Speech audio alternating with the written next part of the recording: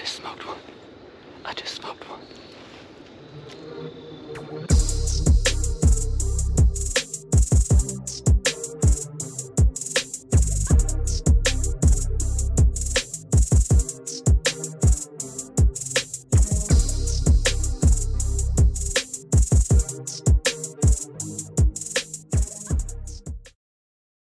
What's up guys, welcome back to another video. This is one that I'm really excited about. I've been planning this for months. I'm kind of going on a solo mission with this one. I'm meeting some people there, but I'm the only one that's going to be filming, so I'll be all solo filming, all hunting by myself. I'm going to Maryland for Sika deer. I think that's how you say it, not really sure. But I packed way too much stuff. Truck is completely loaded. I've got about a 5.5 hour drive, and I'm just going to go on the road.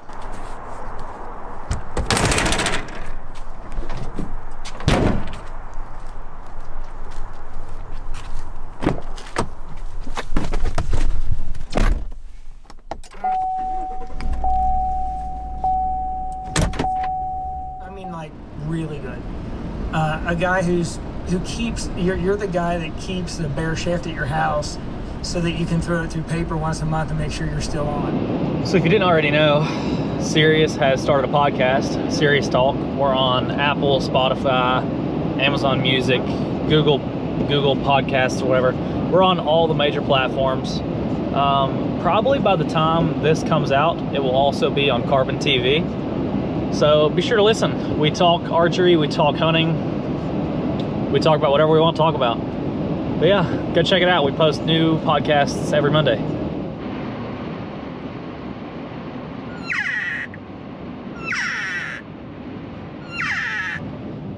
So apparently the Sika, God, I can't say it. Anyways, apparently they're rutting right now. It's the 1st of October. So last minute I hopped on eBay, bought some calls, because that's the only place I could find them. Man, this thing's hard. It's like one day I can do it and the next day I sound like a dying rabbit. So I don't know, just working on it the whole way down here.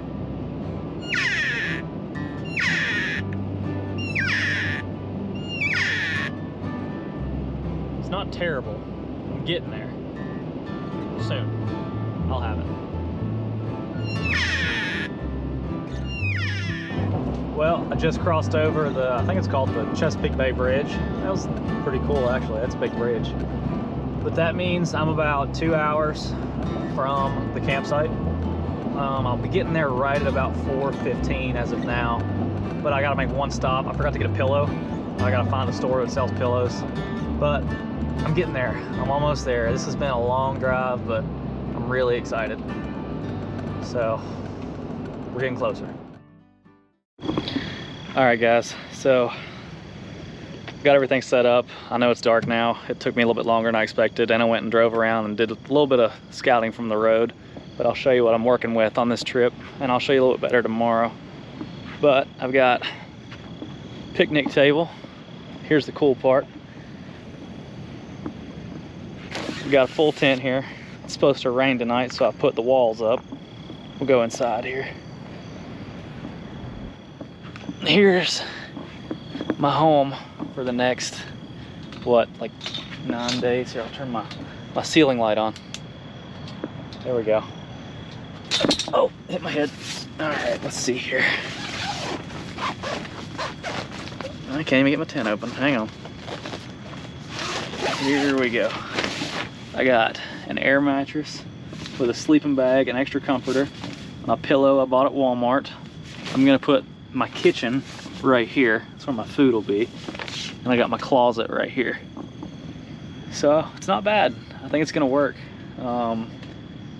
If my canopy doesn't blow away in the wind tonight from the storm. So I'm gonna go to bed and just hope I don't blow away. And I'll see you in the morning. We're gonna get up pretty early, do some scouting. I've been looking at some spots on the map. There's a spot that's about 4 miles from a road that I want to go look at. It looks really good. So I'm gonna hike into there, and we got a couple cell cameras we're gonna put up. But this area is pretty nice. It's pretty prime. So tomorrow's a scouting day, no hunting. It's gonna rain all day, so it's gonna be wet. But I think it's gonna be good. I think we're gonna kill some stuff.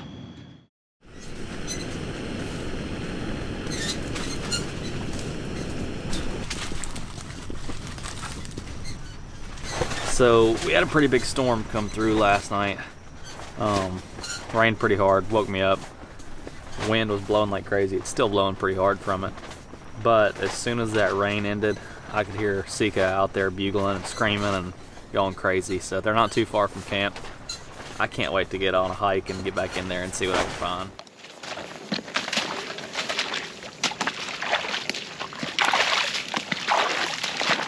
So we've been scouting for 3 or 4 hours. We've walked several miles, but we finally found a spot we think that looks pretty good. It's right on the edge of all this frag, and there's a ton of tracks going right out through here in the open spot. So there's a few trees I think I could probably get in. It's not the best tree-wise, but God, the mosquitoes are awful. But hey, it's some good sign. We're gonna put a Tacticam up, watch it over the next few days, and maybe out here tomorrow. Way in for the first sit of the hunt. The weather sucks, but I've got all my gear here. I don't have too far of a hike, but it's not an easy one, so I'll check back in when I get to the tree. All right, I'm set up, but it is freaking windy. I mean, this tree is going all over the place. I found this spot yesterday scouting, and it seemed a whole lot better yesterday than it does today now that I'm actually up in the tree, especially with this wind. I mean, it's a spot I'm gonna have to shoot a little bit further, and it's just so windy, I don't think it's gonna happen. So the main trail I'm hunting is 40 yards away. I mean, it's hard here, there's no good trees, but the main trail I'm hunting is 40 yards away. But there is a trail that comes right under me, there's just no fresh tracks on it. I'm hoping that's the trail they come in on, but I'm just gonna count it a success if I see one today. All right guys, it is starting to get dark. I've probably got about 20 minutes left, but I think I set up in the wrong area today.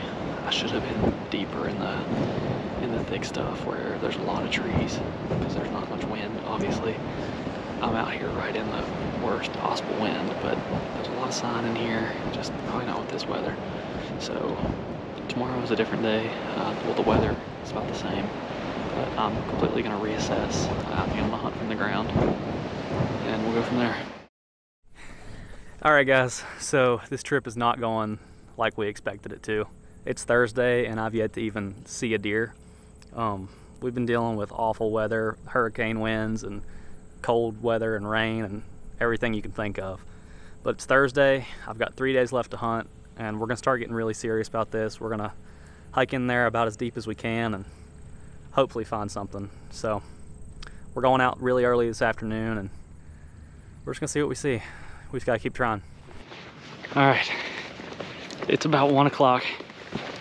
I've been hiking for about 45 minutes, and the mosquitoes are treacherous today. If I stop moving, I get swarmed by them. They're biting me through my clothes. Gosh. Still got a good ways to go, but I'm gonna get as deep in there as I can today.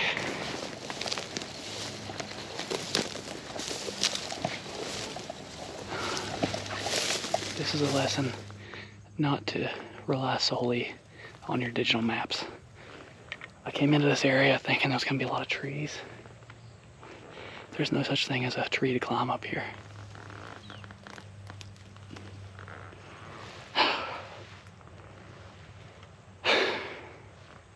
Just gotta go back out now. I'm changing the plans a little bit. If I can get to this island out here, I think I'll do good. So it's just a matter of if this ground stays solid or not.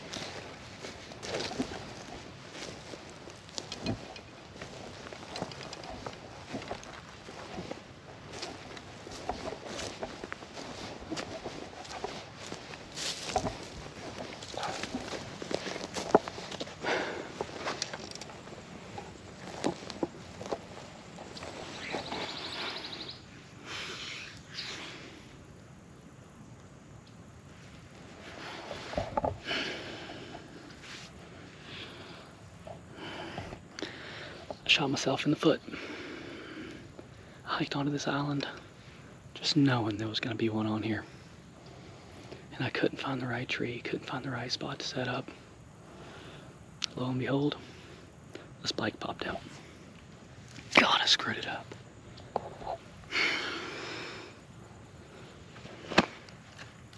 This has been the most frustrating trip I've ever had in my life. Nothing I've done has gone right.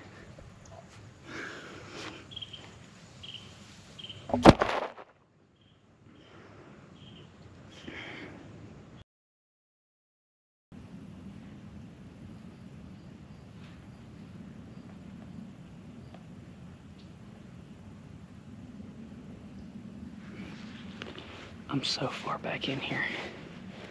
It's 2 o'clock now. I've got time to get out of here and go somewhere else.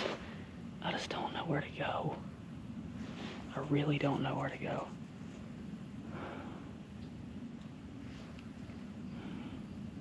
I've really shot myself in the foot here. Okay, so I've got a spot. There's a huge trail running through here, tracks in and out like crazy. Only issue is, this is my only tree. I'm gonna put the platform like right here. It's just gonna give me enough to get over this bush, so when they come down the trail, I should hopefully be able to ambush them and they won't see me. It's gonna have to happen quick though. So honestly, for this one, I might just use the GoPro, click it on, good to go. If they come, it's gonna be right here. And it's gonna be close. All right, so I'm not very far into the trees here. I'm really on the edge of the trees, but there is a really heavy trail all the way through this right here. And I walked it as far as I could walk it, which I wish I wouldn't have because now my scent's on that trail. But I'm wearing rubber boots and I've been just walking around out here. I've got these bushes right here that I'm kind of tucked down behind. If I can see one coming down the trail, I'm gonna slowly raise up as I draw, and I'll have a shot right here at 10 yards. So I'm gonna have to draw down below these trees so they don't catch my movement, and just be ready when they hit this spot. So my plan right now is just put the GoPro somewhere around here that I can click easy. So I'm just gonna click it on if I see one and let it run.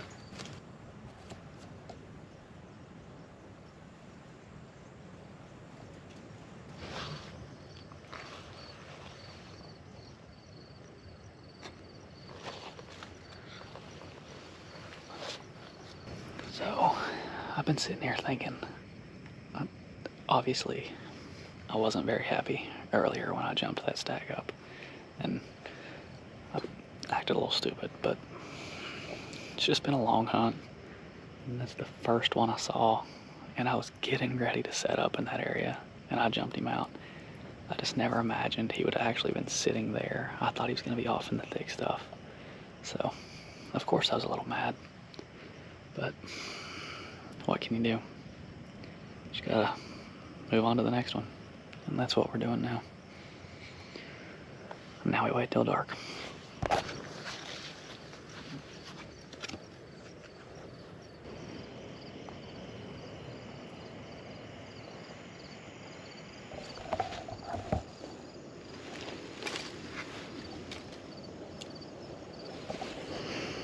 So I've been thinking back to earlier when I jumped that spike. What I probably should have done when he jumped up out of the brush is I should have just got low to the ground and hit my hind call. Odds are he really didn't know what I was walking through there. He just heard me and jumped up. If I could have hit that call, it might have brought him to me out of curiosity. But instead, I tried to go around and cut him off. It's one of those things, in the moment, it's tough to make that call. But looking back, I would have done it differently. It's 6 o'clock now, so if it's gonna happen, it's probably gonna happen soon. This is getting to be prime time.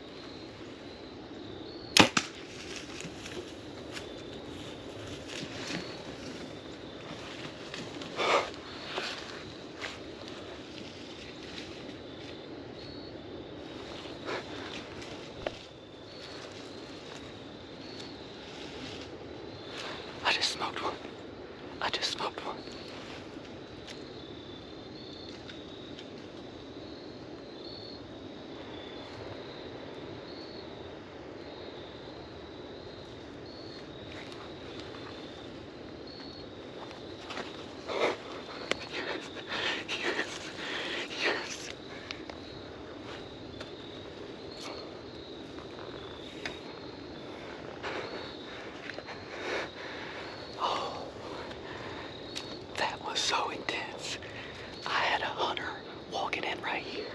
I had Hunter walking in this way, and I'm looking at them. And I look back, and there's a hunt staring at me.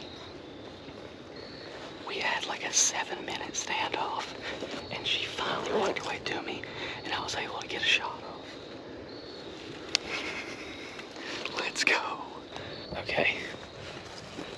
She did some aggressive movements there after I shot her.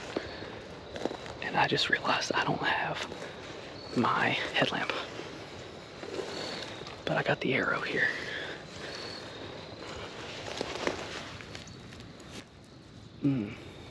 Alright, so it looks like I hit through both of her front shoulders.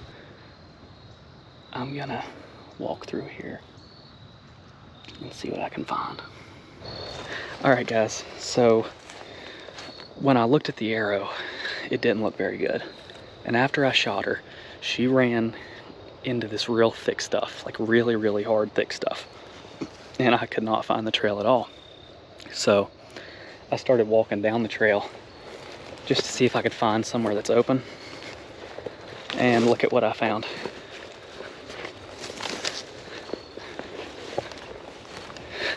Laying right here, 15 yards from the tree.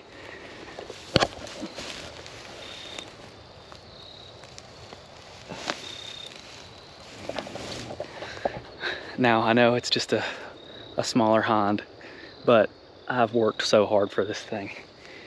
I'm absolutely ecstatic. Like, this evening didn't go how I thought it was going to earlier. Like, yeah, I got the mosquitoes. I had the issues with that spike that I jumped out, and I thought the evening was blown. And then I just walked in here and found this spot, and I sent an arrow through my first Sika deer. That is so awesome. Public land, do it yourself. This is awesome. I'm so relieved to finally get one. So check him out, check her out one more time here.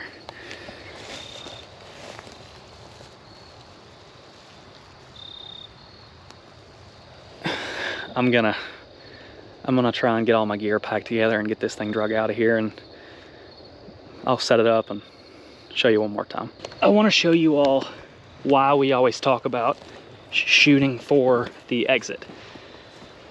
And sorry, I'm doing this with one hand. Okay, so here we go.